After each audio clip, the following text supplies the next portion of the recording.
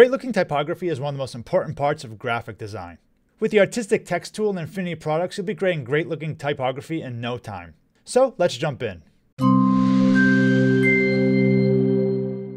What's up guys, it's Trent, and today we're going to be talking about the artistic text tool. This tool is available in Affinity Photo, Designer, and Publisher, so the content here will be relevant for all those programs. I'll be using Affinity Designer, but what I show you will be relevant for the entire Affinity suite. Now this is one of two text tools, the other being the frame text tool. I'll have a video coming out on the frame text tool shortly, so be sure to keep an eye out for that. But today we'll be using the artistic text tool, and this is really useful for short phrases, titles, headlines, maybe a sentence at most. So to use this tool, I'll go over to my toolbar here, and I have this A here that's the artistic text tool.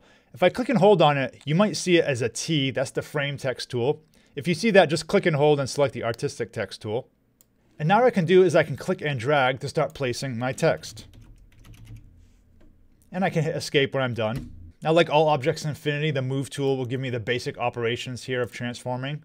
So when I click on it, I can click on one of the corners to resize it. So by default, it keeps proportions. If you want to distort the proportions, you can hold Shift. I can click this handle here to rotate it around.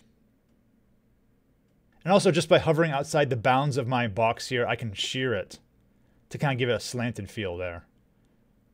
Now the big question you're probably wondering is how do you change the font? Well, with your object selected here, you can change the fonts up here.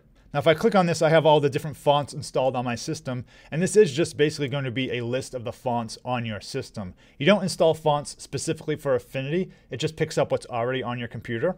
Now whenever I get a new font and I install it, it shows up pretty much instantly here in the font list. If that doesn't happen for you, perhaps just try restarting Affinity Designer and see if it shows up then. But I'll select some other fonts here, and you can see I can change it. Now you have all the common kind of font options up here that you expect: bold, italic, underline. However, sometimes some fonts don't actually have bold and underlined versions. For example, this font I just selected here, it actually doesn't have a bold version. However, Arial does. If I go to Arial, I can actually select the bold version. I can make it italic. But let me go back to that other font and I'll show you a trick here. So one thing you can do to kind of simulate boldness is to actually add a stroke to your text. And it's not exactly the same as bold, but it can actually look like it a little bit. So with my text selected, I selected the stroke here. I'll click the line, and I can add an outline to it. If I make the outline black, it'll seem like it's bold. So this is one stylistic effect you can have, but I'll get rid of that for now. And of course we can change the base color of our font too. With it selected, I'll make sure the foreground is selected, and I'll make it white here.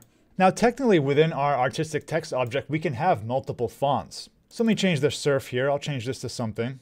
I have one I like called Sea Washed. Let's do that. Let's do bold. I'll change city to another one I like called Tide Lines. So you can see within one object I have two fonts here, and that's possible. But usually if I'm doing something like this, I actually prefer to put it into two separate objects. So what I'm going to do is I'm just going to hold Alt and copy this. And for my top one, I'm going to delete the city part. And for my bottom one, I'm going to delete the surf part. And if you're trying to format a couple different words in kind of a fancy logo or something, I do recommend breaking it up that way, especially if they're going to be different fonts or have different properties. Now there are tons of text options in Affinity Designer, and most of them are going to be visible under the window text option here. You can see we have a lot of different options. So if you want to see all the glyphs in your font, you can check the glyph browser here. So this font, that Tide Lines regular font, I can look through it and I can see what all the different letters look like and all the special symbols. Sometimes this is a good way of adding in a special symbol if you don't know how to do it with the keyboard. So maybe I want to add a copyright symbol here. I could double click on it to add a copyright symbol. Let's say there's some pound sign here. I don't have that on my keyboard. I can just double click the glyph here. So lots of cool options like that. If you scroll down, you can also see the ligatures here. Now ligatures are special graphics that are two characters together. And it's kind of a more convenient way of looking at them. It's a little more pleasing to the eye. So let me show you an example here. We have this FL here. Let's type Florida. So I'll type Florida. You can see this FL combination here matches the FL ligature. This is actually different than a normal F and a normal L after each other. Let me break this up. For example, if we just had an F, and then after it I just typed Florida, you can see the F and the L here together don't look that great. So that's just kind of a cool little detail, but in general this glyph browser is really helpful for understanding what options you have in a font.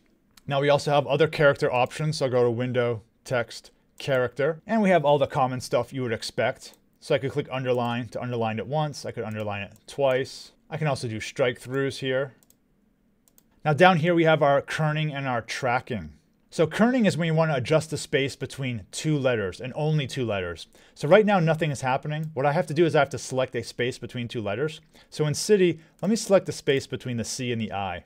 Now at the kerning, I can click and drag the label and I can adjust that space between those two letters. So if I want to join the C and the I can drag it in here and it actually looks a little bit better. Now tracking is going to do spacing between all the letters. So with that selected, I can click and drag that and you can see it's adjusting the space between all the letters there.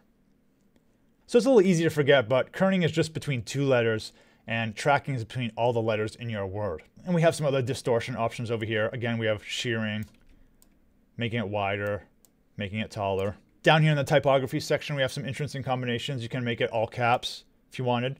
This example doesn't look that great, but it's an option there. And there's other options here that will depend on the font you have. And below there's more options for different languages and also kind of optical things to make the text look a little bit better. But that's kind of with the more advanced stuff. So let's get the color again. With an object selected, I can change its color. I made it white before. Let's make it now some like hot pink or something like that.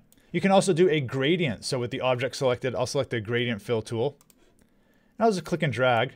Now I won't go into too much detail on how gradients work. You can check out my video on that if you want to learn more. But for now, I'll just say is that with these 2 points here, I can click on one of them and I can change the color.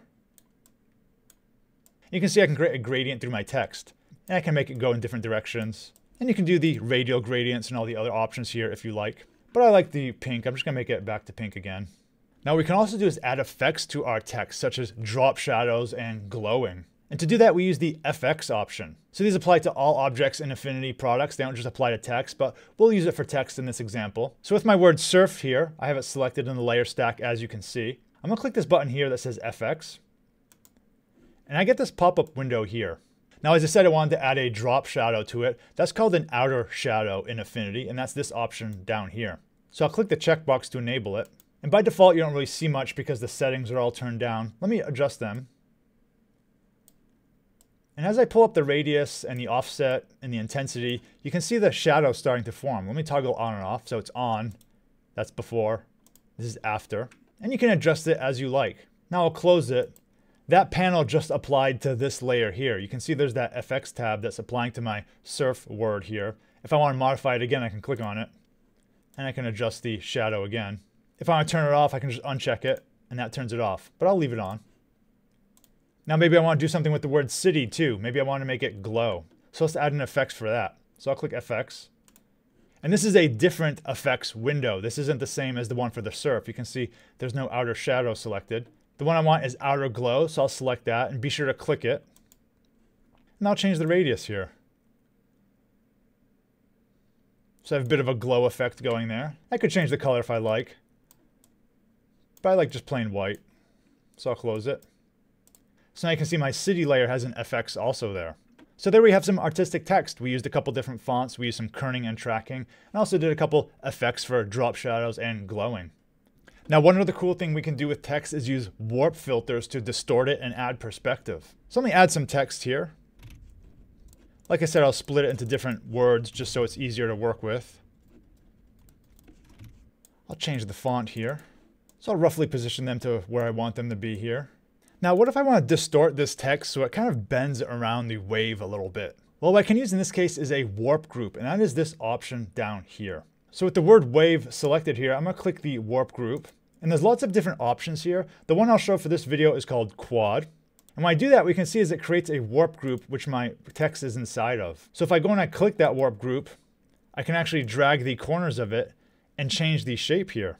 Now what's also interesting is that I can click in that bounding box here and I can add another point. So I'll click here and you can see it added another point here. So if I drag this point, it warps along that point also. Now let me undo that. Sometimes it's a little tricky to click right in the right place. You don't click right on the line, you click just above the line and it adds it in. If you click too far above the line, it doesn't do anything. So that's a little tricky to do. But now that it's here, let me try to warp my word wave around this actual wave below it. And what I'm going to do is I'm going to make the wave black just so it's easy to see. In this word here, I'm just going to change the transparency a little bit. So let me move the warp group down a little bit. Somewhere around there. Now with the node tool selected, I'll click the node on the warp group and I'll drag it up here. And I can kind of move these points around as I like. There's also these handles that can help change the curve of it. I'll move it down here. And I like that. Let me put the transparency back to 100%. I do like the E in this position. I don't like how the wave is touching it, so let me double click on the wave. Maybe I'll just stretch this out a little bit here. Then I'll make it white again. Let's get everything back together. So now we've bent our text around this graphic here using a warp group. Now one thing you have to be careful when you're using a warp group is sometimes you might click on your object and nothing happens. You have to click where your object was before you warped it. So if I click on the middle of the wave, you can see there's this bounding box here. So clicking inside the bounding box will select my text. But this edge of the W here, if I click the edge of the W, it's not selecting it. So I have to click somewhere in the middle here, which is where my word originally was. It's a little bit of an odd thing, but it's just something that might trip you up a bit. Now the sibling of the artistic text tool is the frame text tool. And that's really useful for paragraphs of text. I'll be releasing a video about that tool very shortly, so be sure to subscribe to this channel if you want to see when that comes out. And of course, if you have any questions about the artistic text tool here, feel free to leave a comment down below. Thanks for watching, and see you in the next video.